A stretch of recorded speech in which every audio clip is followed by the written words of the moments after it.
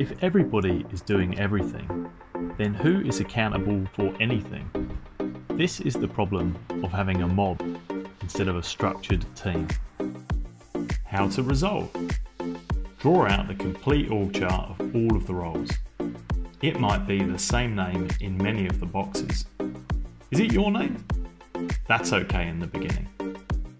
Example, you might be handling accounts payable and accounts receivable. In the future, give these to somebody else.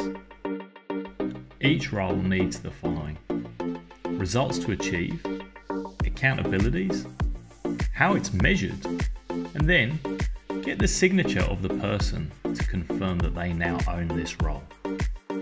You can have the same name in multiple boxes, but you can't have two names in the single box.